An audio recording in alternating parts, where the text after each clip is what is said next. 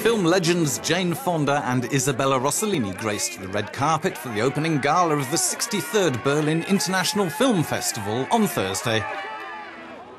The opening film of the Berlinale was The Grandmaster by Hong Kong director Wong Kar Wai, who's also the president of the jury in Berlin this year. The film marks the official start of 11 days of screenings, photo calls, interviews and parties, where hundreds of movies will be screened, reviewed and traded at a film market that accompanies the Berlinale.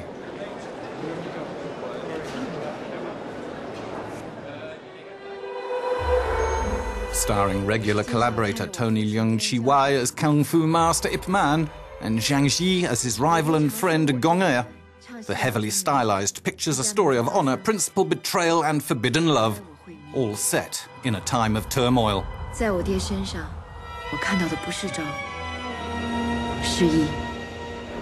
Speaking during a press conference, Wong said he was determined to get beneath the surface of martial arts in a way most films in the genre had not. Grandmaster actually is a film about Kung Fu. It tells you more than the skill.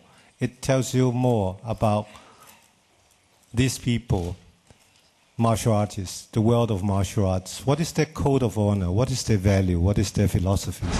The martial arts period drama is set in China at the time of the Japanese invasion in the 1930s. The idea for The Grandmaster was first announced more than a decade ago, and it took the notoriously slow filmmaker 4 years to make, involving rigorous training for both Leung and Zhang, which both actors said changed them profoundly. Gong Er's character gradually takes a central role, and her repressed longing for Ip Man brings to the fore Wong's mastery of melancholy, which he showed so memorably in his best-known film, In the Mood for Love. 兩個字，一橫一直。